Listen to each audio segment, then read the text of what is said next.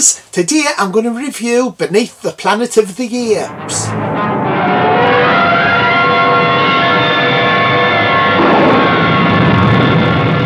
Beneath the Planet of the Apes came out in 1970 and is the second in the original series of ape films. It was directed by Ted Post, screenplay was by Paul Dehn, music by Leonard Rosenman. The film runs 95 minutes and cost $2.5 million to make. It made back $19 million. However, the film had mixed reviews at the time, but now is highly regarded among fans.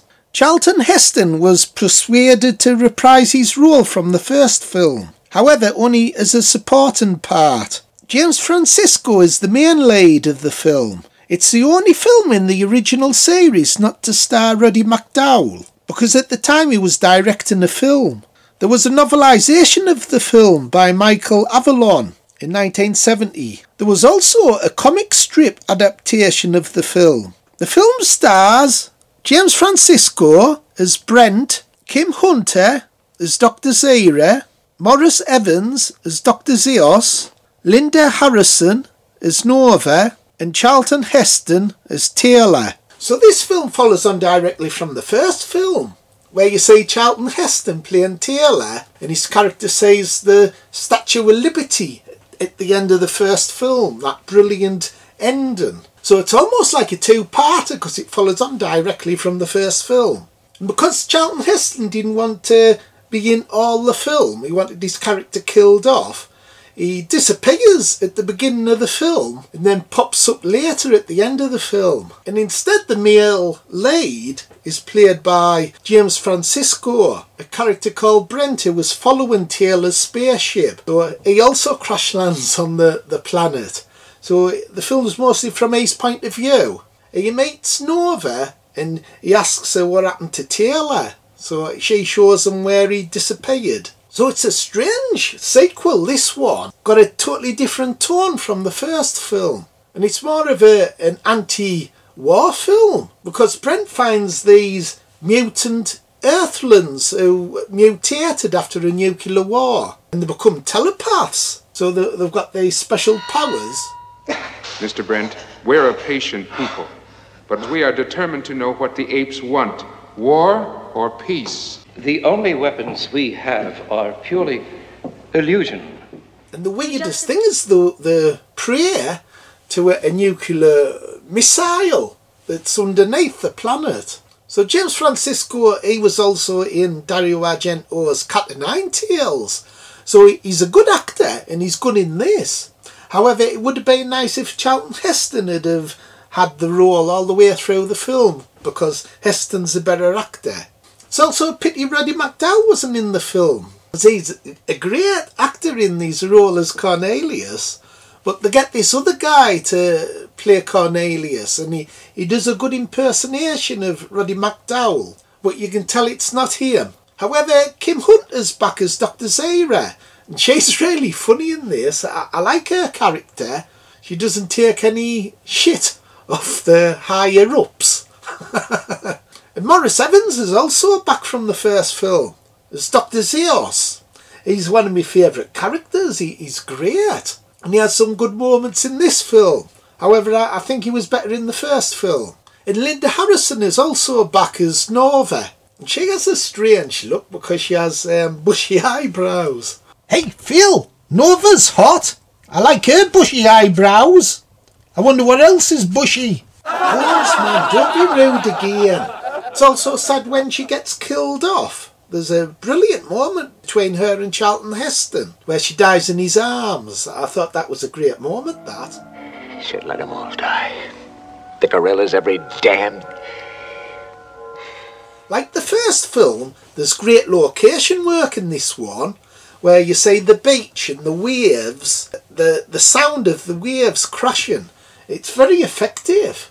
Not only are the locations good, but the film sets are good as well. Like these big sets of an underneath tunnel. You see the lair where the nuclear weapons at, where they're worshipping it. There's also more action in this film than the first one, and there's more apes as well, although some of the ape makeup isn't as good as others. The best makeup the camera focuses more on them, and the other apes are more in the background. So Ted Post, the director, he did a good job with this, so this is another good sequel that he did.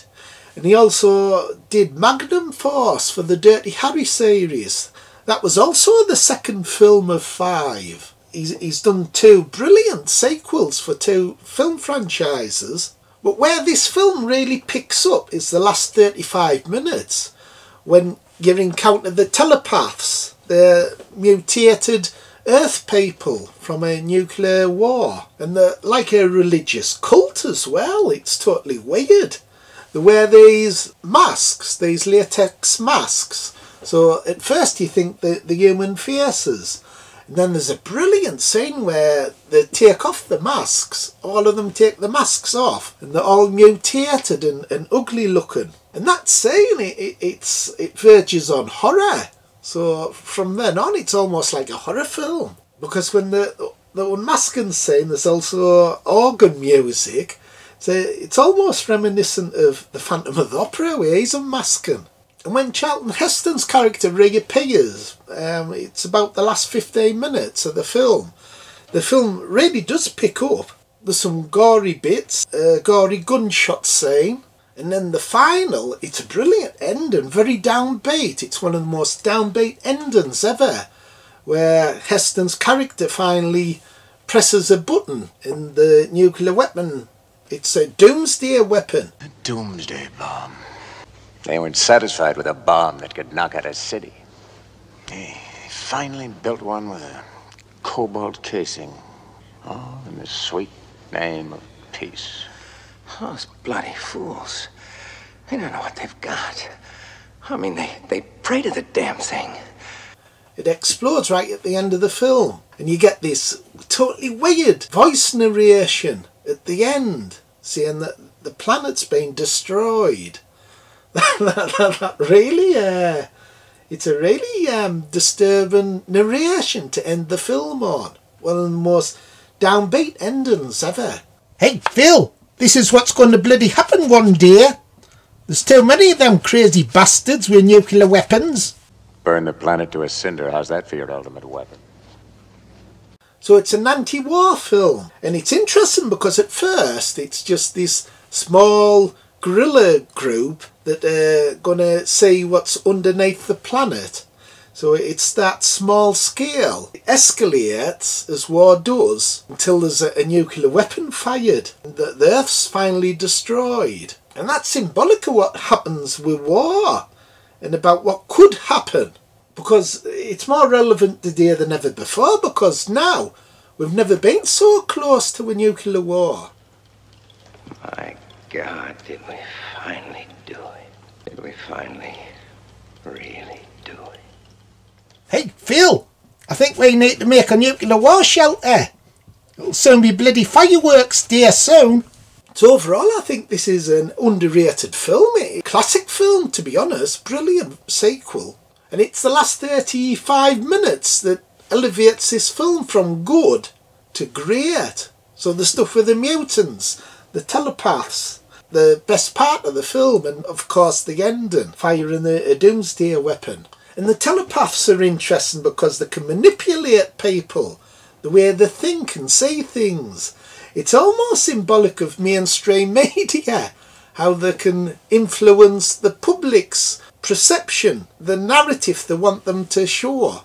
Only bad points about it would be, I would prefer Charlton Heston to have been all through the film, instead of at the beginning then disappearing, and then at the end of the film. Would have been much better if he'd have just done the bloody film all the way through. And of course Roddy McDowall, he would have been good if he'd played Cornelius again, but they got someone who was similar.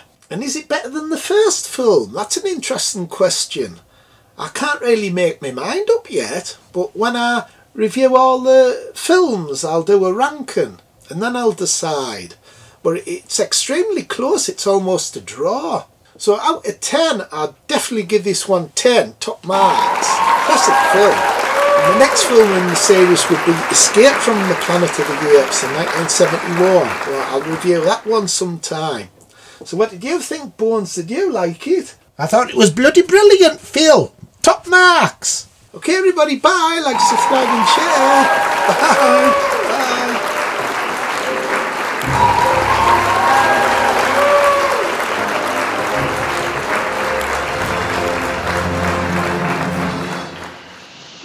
Bloody bastard.